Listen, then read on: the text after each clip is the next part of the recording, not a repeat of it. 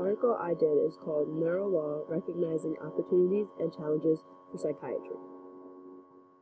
So there are 3 domains of neurolaw research.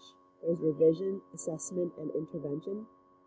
And revision focuses on whether findings in neuroscience should lead to revisions of the law and legal practices. So an example of this is that the claim that neuroscience data shows free will is an illusion, and since free will is considered to be required for responsibility, no one should be held criminally responsible. And then assessment research focuses on the assessment of people and the mental state of the individuals.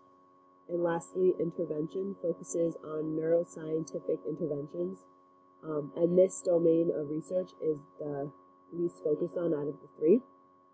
But the hope through this is that neuroscience will lead to treatment options that reduce the risk of criminals to reoffend.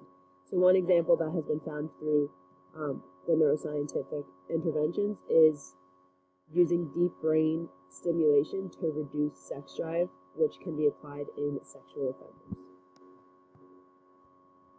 So the psychiatric assessments of defendants and prisoners.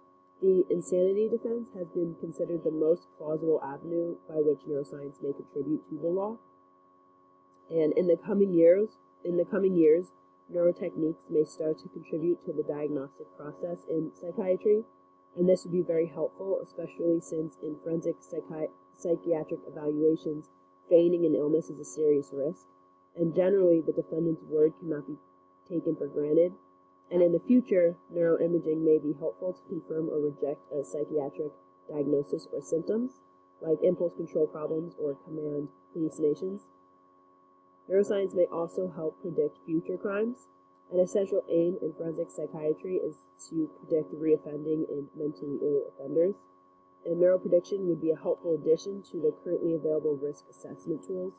And better risk assessment will lead to the release of many prisoners and patients who are not dangerous anymore, as well as to better prevent the crimes.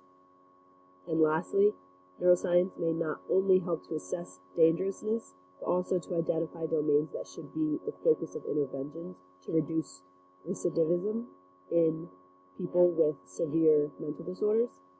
And this would be extremely valuable not just for patients, but also for their relatives and for society. So the challenges and risks of neurolaw. So there's over-enthusiasm and over-criticism. So for over-enthusiasm, there are serious limitations to the application of neuroscience in forensic psychiatry. And neuroscience usually concerns a group level, whereas in criminal law, the concern is on the individual, the defendant. And an example is reduced prefrontal gray matter volume may be related to antisocial personality disorder at a group level. But what does this mean for the individual defendant who happens to have somewhat reduced gray matter volume? And for overcriticism, neuroscience is such an enormous and multifaceted endeavor that we should be open to its possible contributions to forensic psychiatry.